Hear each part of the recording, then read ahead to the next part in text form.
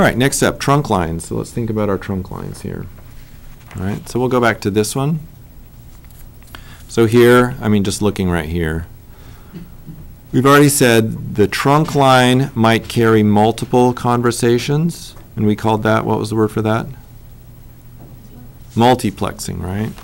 So think about the trunk line. Okay, so I've got a switch here, and I have another switch over here. Okay, and I've got, let me do my two, well, we'll do 3 different colors. So I'm going to have, here's my big connection, and this one I'm going to connect over here. This is my black conversation. I don't know, I'll draw different colors here. So let's say here we want to send out a few frames, okay? And then I have this green, I guess I should draw people. That green conversation, what's this? Internet. Okay. Let's say the green wants to talk, and it would like to send things about that far apart, but since this black one is already sending, and this line isn't big enough, it's going to have to wait. We okay with that? So maybe the green sent something first, and then black all of a sudden sends some stuff, and so now it's a little bit behind. Okay? And let's just say green was alone for a little while.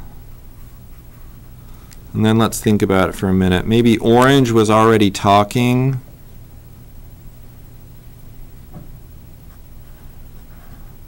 And then they've been sort of trading with green. Now, I'm making this funky diagram. Let's draw my orange one. Let's say they're just talking to the server too. So they're coming off here.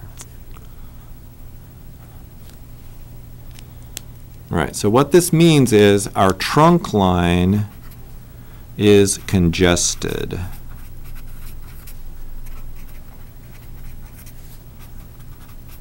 Okay?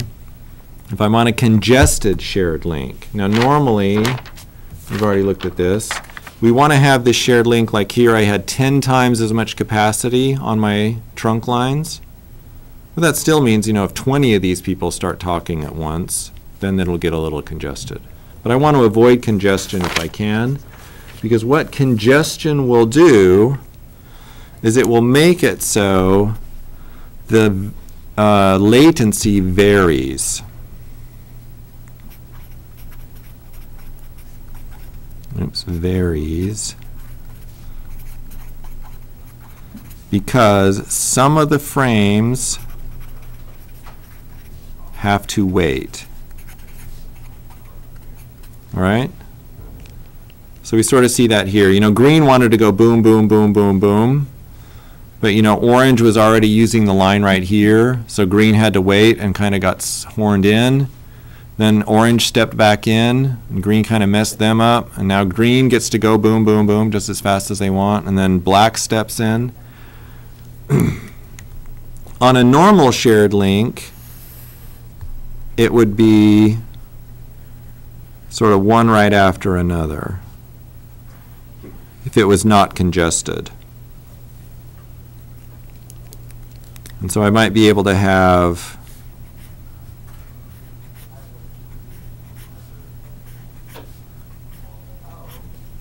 so I can have green and black and orange sending at the same time, or let's put orange up here.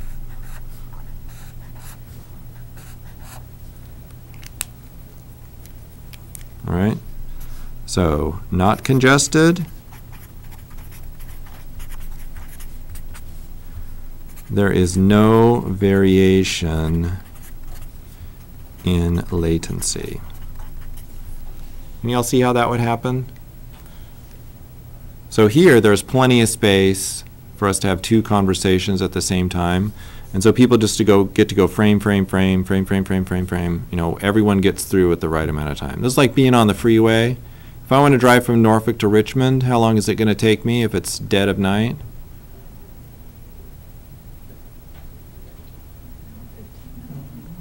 From here to Richmond? Haven't you guys ever done it? It should be about, what is it, an hour and a half? Okay, we drive fast. Okay, no, we're going to go the speed limit. What is it, 70 now? Come on, they up the speed limit. And there's no traffic. Like, normally you get above Hampton and it, clamps down to 2 lanes and there's all that mess, right? Let's say it's the middle of the night and that's just all free. It's going to look like this, right?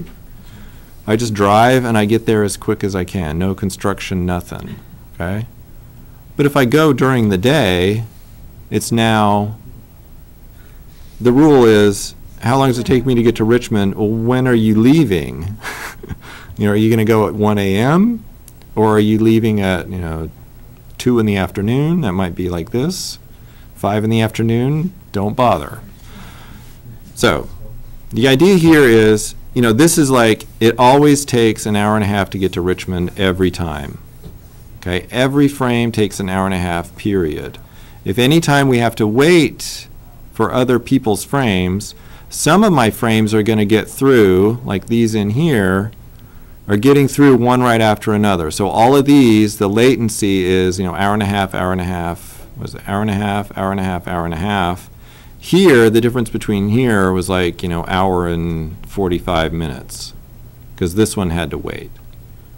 It's like an hour 46 minutes, by the way, because you have, I don't know, it's like a big truck is in the way, so you had to slow down a little bit.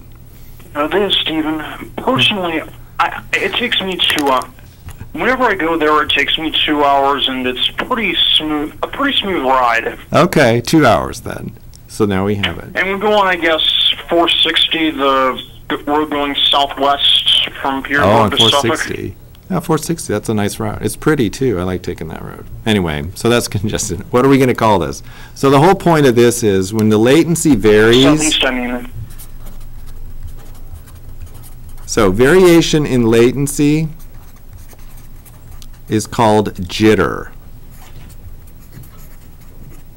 Okay? And jitter is actually a quality of service measure. All right? Are we good here? It's a quality of service measure, and this is really, remember, in a WAN link, they'll give you quality of service guarantees, and one of them will be jitter. So your latency is a certain amount, and they guarantee it within a certain range. It's not going to be less than this, or it's not going to be worse than a certain amount. Now I'm going to show you one way that latency, just by the way, or jitter, is bad for voice. The reason jitter got its name is because it makes voice sound jittery. So there will be these little delays as you talk. You'll hear part of what the person said, and then there will be a tiny, tiny gap, and then the next part will come in. When you're talking on your cell phone, this sometimes happens, that you'll be talking, and then it'll sound like they kind of broke up, like, anyway, they call that jitter.